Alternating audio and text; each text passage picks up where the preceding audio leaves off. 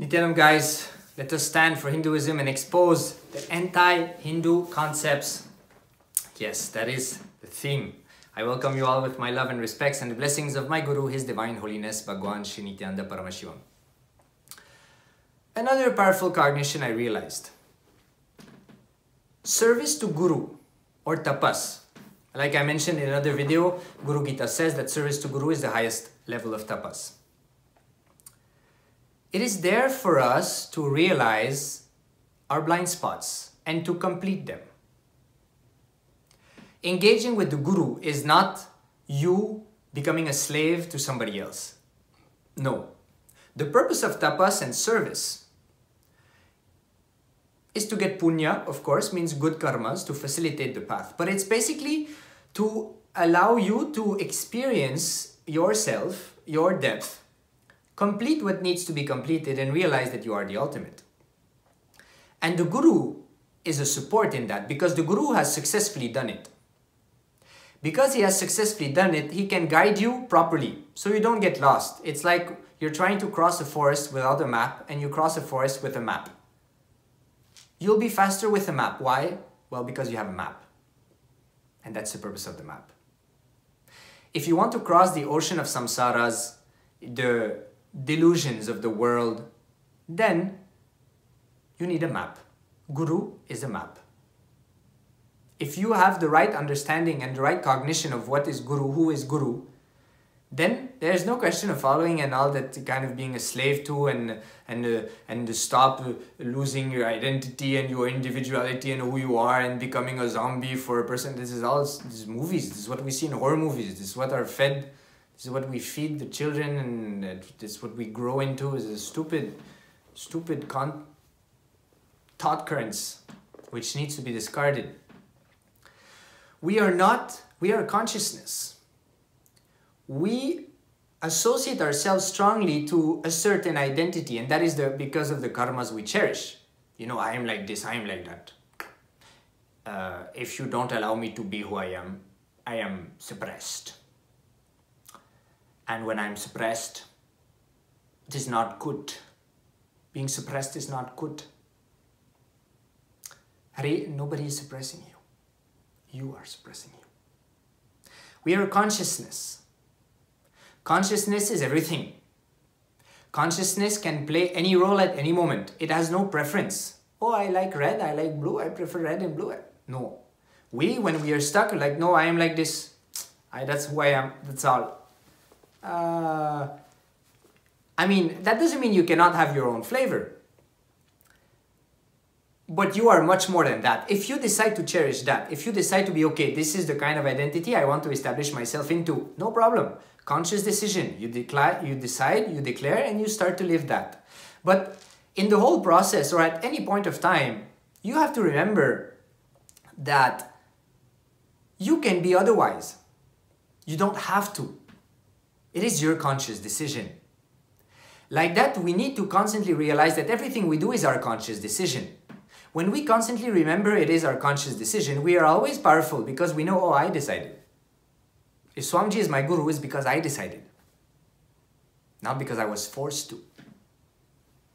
If I decide to wake up in the morning, it's because I decided to wake up in the morning. Not because I'm forced to.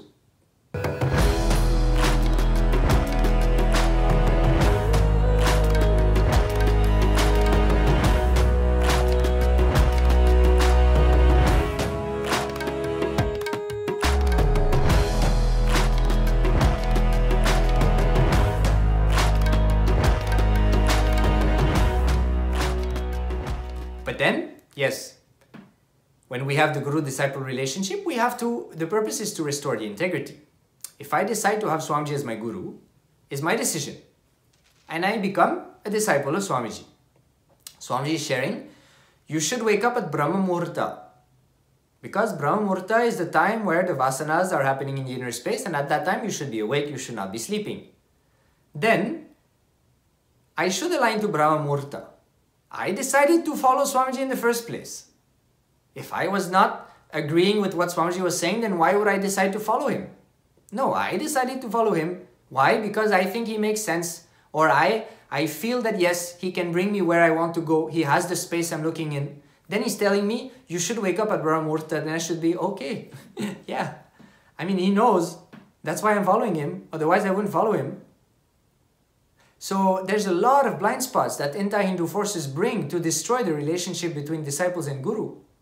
And sometimes we fall for it because we also have blind spots. And sometimes these blind spots get exploited, not sometimes. Anti-Hindu forces, they exploit these blind spots. They play in the gray areas because we don't have the awareness to see what's going underneath. And the worst thing that can happen is we drop the connection with the guru. Then you lose your map. It's like you're going through the forest with your map, and then suddenly you have, I don't know, something that comes up and you feel, I don't need the map. You drop the map. Okay, now you're in the middle of the forest without the map. Now you have to figure it out on your own. It's going to take time, and you maybe will never make it. You might turn round, and then you might die or get killed by wild animals or whatever.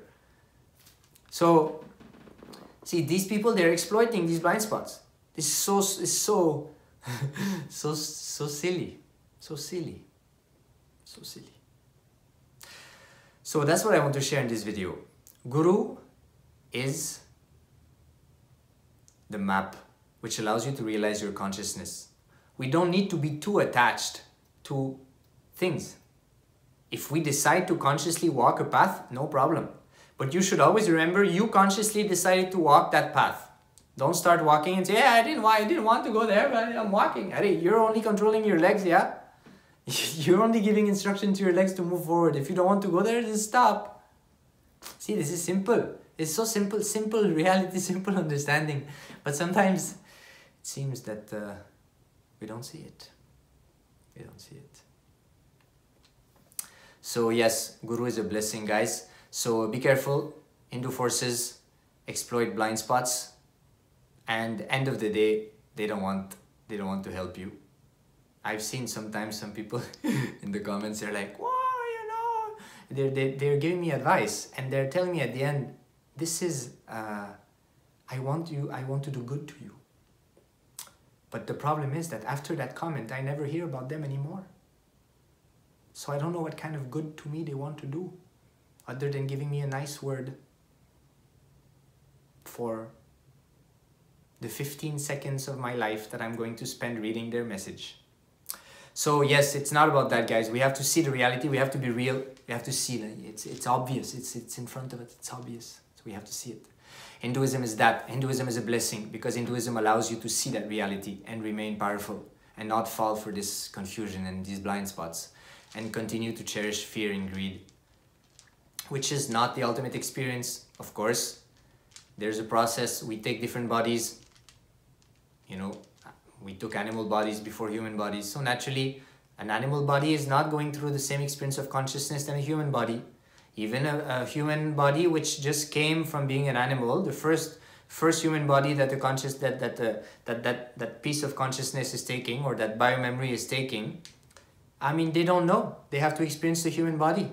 They're experiencing for the first time, so naturally they will not have the same kind of relationship with the mind, ideas and body, because they're exploring. It's the consciousness is exploring that dimension of itself.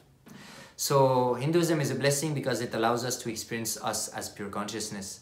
And any thought current which is against the relationship between guru and disciple, which is the main foundation of Hinduism, is an anti-Hindu concept. And these concepts has to be dropped, discarded, burnt, thrown away, dug and buried and